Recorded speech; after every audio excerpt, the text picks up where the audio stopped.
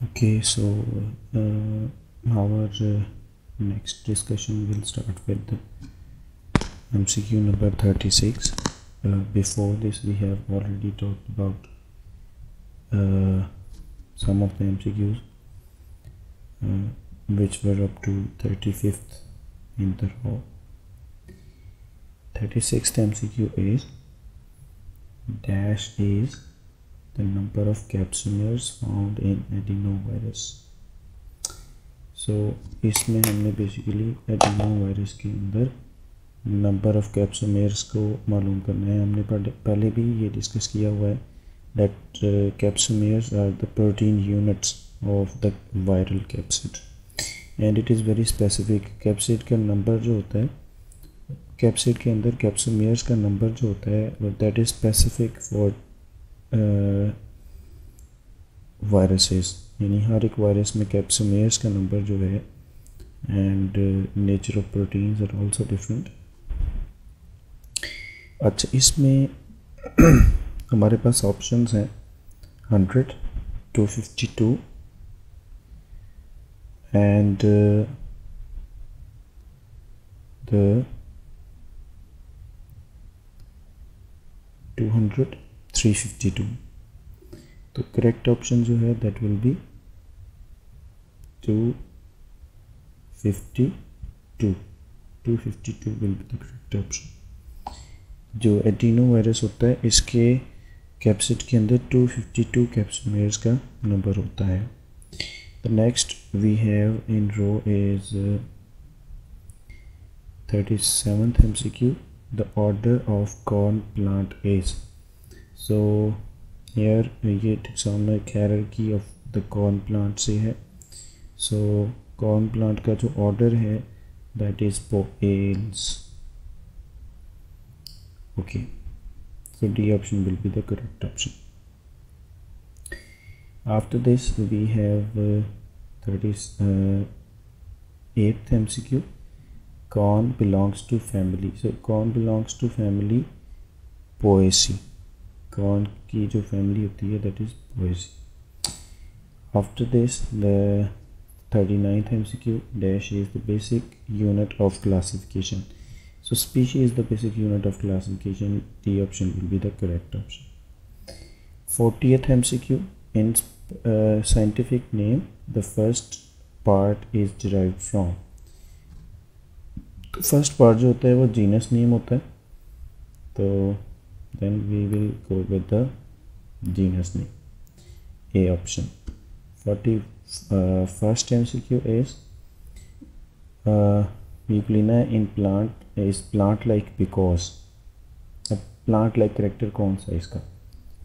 तो plant like character जो है ये पहला ऑप्शन है हमारे पास, it contains cell wall. तो definitely सेल वॉल इसमें नहीं होती है, यूग्लिना के अंदर सेल वॉल नहीं होती है. कंटेन्स फ्लेजेलम. फ्लेजेलम का होना it is not a plant like character. Contains chloroplast. Yes, it contains the chloroplast. तो ये हमारे पास जो है C option will the correct option. Contains nucleus. तो न्यूक्लियस प्लांट्स में भी है, एनिमल्स में भी है, बाकी यूकैरियोट्स के अंदर भी है. तो it will not be preferred. 42nd MCQ, Stanley crystallized dash virus. हमने पहले भी डिस्कस किया है. वेंडल स्टैनले जो है इसने जो है वो टोबैको मोज़ेक वायरस को जो है वो क्रिस्टलाइज किया था फॉर द फर्स्ट टाइम. जो वायरस जो है उसको क्रिस्टलाइज करने का काम स्टैनले ने किया था. Then we have dash is chemical nature of prions. Prions are basically protein in nature. They are proteins only. Dash are the heterotrophic organisms having absorptive mode of nutrition.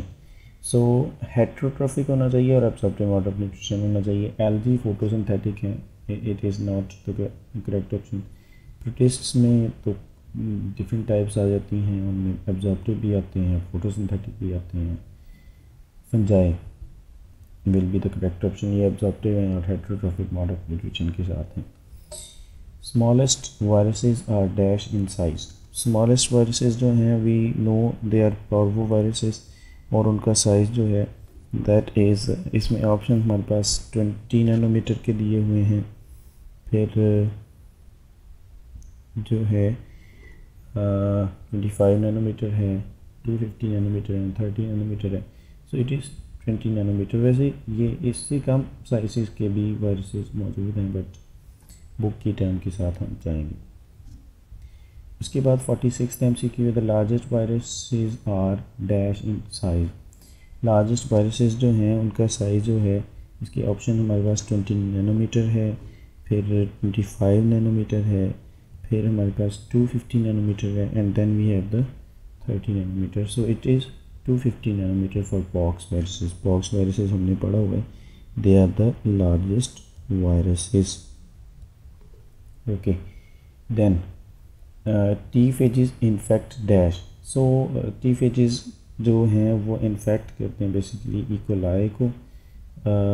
They can also effect some other bacteria, but E coli जो है वो आपकी book के reference से है, so we will go with the E coli.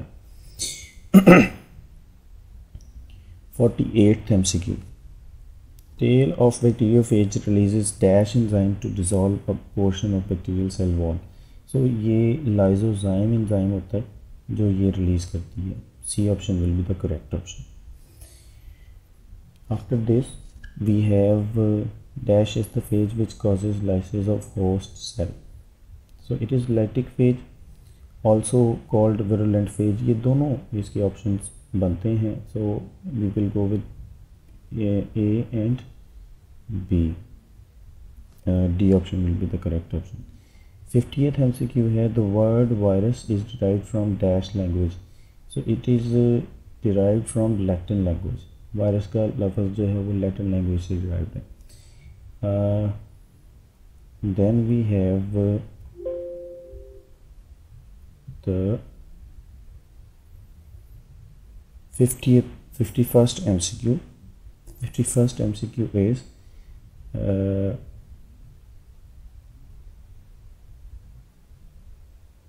all viruses are generally, so ये Latin में जाएगा, ये में सेलेक्ट हो गया है सारा। all viruses are generally resistant to a wide range of antibiotics such as।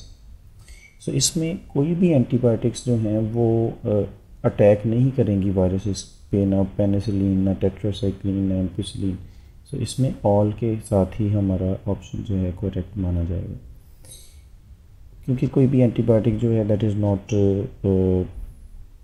Effective to the viruses। the structure of T4 phages resembles dash shape। तो T4 phages की जो शेप होती है दैट इज़ tadpole, इनका एक head होता है और एक टेल होती है। 53rd dash is not an essential part of virus। Nucleic acid essential part है, कैप्सिड भी essential part है। essential part लाइक इसमें पूछना चाहिए जा रहा है कि कौन सा पार्ट वायरस का ऐसा है जो कुछ वायरसेस में होगा, कुछ वायरसेस में नहीं होगा। ठीक है, वैसे ये सेंस ये बन रही है, बट ये मिस स्टेटेड है, इसमें ये होना चाहिए था that is not found in all viruses. So envelope जो है that is not found in all viruses, कुछ नहीं होता है, कुछ में नहीं होता है। Next MCQ we have is the word virus was bacteriophage was used by. सो इसमें ऑप्शन है डी हेल, उसके बाद हमारे पास ऑप्शन है इसमें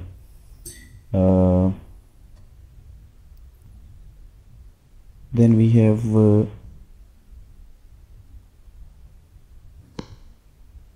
quart, Robert Koch, pasture. So it is D hello who first use the term bacteriophage for the viruses which caused lysis of the bacterial colonies. इसका नाम इसको सबसे पहले ये टर्म डी हेल ने दी थी। Then hepatitis D is also called, so hepatitis D is also called delta hepatitis. So 55th का delta hepatitis होगा। उसके बाद polio virus is dash in shape. So polio virus is spherical in shape, spherical होते हैं ये। Hepatitis A is transmitted through contact with saliva, feces, serum, blood. So it is transferred through contact with the feces of the patient, direct or indirect contact जैसा भी. Temperate phase may exist as prophase. Prophase के तौर पे ये जो है वो exist करता है. वायरॉइड्स जो हैं ये तो एक और ही नेचर बन जाएगी जिसमें जस्ट जो न्यूक्लिक एसिड बेस्ड होते हैं ए सेलुलर पार्टिकल, और ये कैप्सिड्स तो ज़ाहिर है प्रोटीन कवरिंग होती है. रेट्रोवायरसेस जो तो एक और कैटेगरी हो जाएगी. तो prophase will be the correct option. Pigs are the reservoirs of which hepatitis. Basically एक फॉर्म है हेपेटाइटिस की जो कि पिग्स के या पिग्स की कंजम्पशन से जो है वो ट्रांसफ़र होती है. तो इसमें ऑप्शन है हमारे पास हेपेटाइटिस ए, फिर हमारे पास है जी हेपेटाइटिस बी,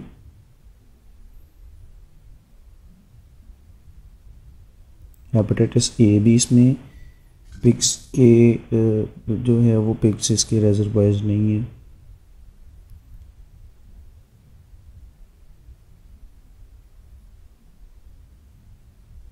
और हेपेटाइटिस बी भी जो है वो डेफिनेटली पिग्स के इसके रेजर्वायर्स नहीं है.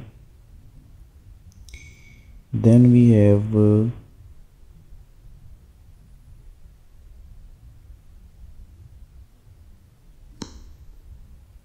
hepatitis C and hepatitis D. इसमें basically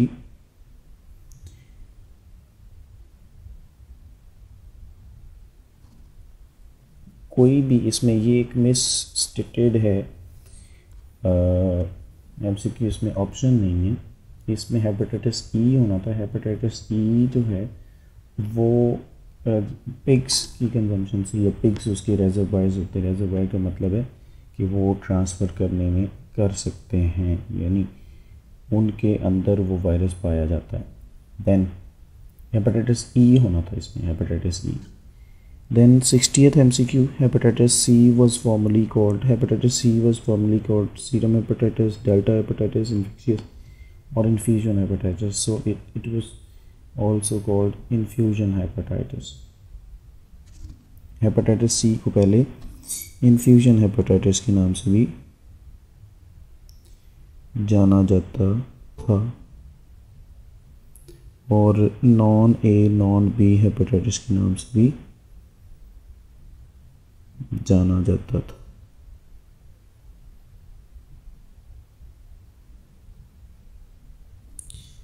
Then we have the 50th MCQ. ये थोड़ा सा वो हो गया. 61st बनता है. 61st MCQ, influenza viruses are enveloped DNA, enveloped RNA, naked DNA and naked RNA.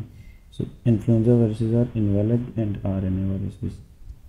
During lytic cycle, the DNA of virus is replicated, transcribed, remains unreplicated. So जो lytic cycle होता है इसमें वायरस का जो DNA होता है वो replicate भी होता है और ट्रांसक्राइब भी होता है. रेप्लिकेट यानी उसकी कॉपीज़ बनती हैं जीनोम की. ट्रांसक्राइब यानी उसकी ट्रांसक्रिप्शन होती है, यानी उसकी जो वो प्रोटीन्स हैं उससे फिर वो सिंथेसाइज होती हैं आरएनए के through. So A and B के साथ जाएंगे हम, क्योंकि जीनोम भी कॉपी होता है लिटिक साइकिल में और प्रोटीन्स भी बनती है. प्रोटीन्स के लिए ट्रांसक्रिप्शन ज़रूरी है. देन 52nd MCQ है, during lysogenic cycle the DNA of bacteriophage is inserted in lysogenic cycle में क्या होता है. अब जो बैक्टीरियोफेज है वो अपना जीनोम होस्ट के जीनोम में एंटर कर लेता है. सो इट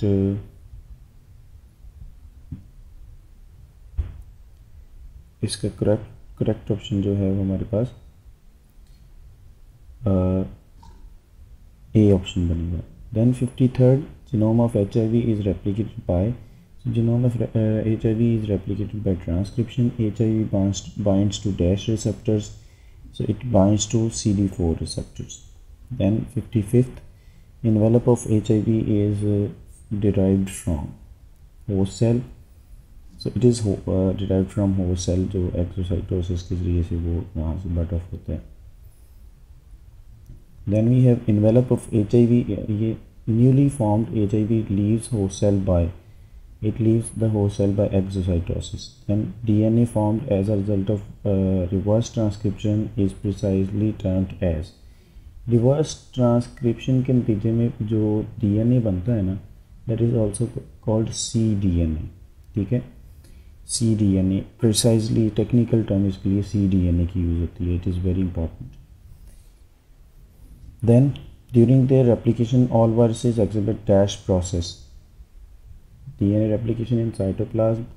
Cytoplasm में DNA replication नहीं होती है, न्यूक्लियस में होती है. Transcription in nucleus. So nucleus के अंदर ट्रांसक्रिप्शन होती है. उसके बाद रिवर्स ट्रांसक्रिप्शन, ऑल वायरसेस में रिवर्स ट्रांसक्रिप्शन का फिनोमेना नहीं होता है. Translation in cytoplasm, yes, translation cytoplasm में होती है. सो ट्रांसलेशन तो साइटोप्लाज्म में ही होगी.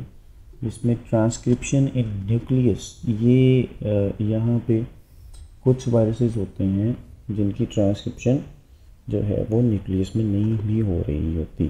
सो translation always takes place in the cytoplasm. सो इसमें ये ट्रांसलेशन का ऑप्शन करेक्ट माना जाएगा, जिसमें प्रोटीन्स बन रही होती हैं अंदर राइबोसोम्स, ये हमेशा साइटोप्लाज्म में ही होती है. ट्रांसक्रिप्शन इन द न्यूक्लियस जो है, देयर आर सम वायरसेस जिनकी नहीं होगी. ठीक है, तो ये फिर इन्हीं उनमें ये वाला प्रोसेस नहीं पाया जाएगा. सो रिवर्स ट्रांसक्रिप्शन भी सब में नहीं पाया जाता है. डीएनए रेप्लिकेशन साइटोप्लाज्म में सब वायरसेस में नहीं होगी. जो प्रोकैरियोटिक हैं like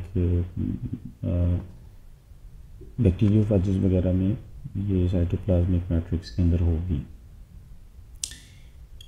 okay, that's all for this this session, and we will be back again for another set of the MCQ to discuss. This is all.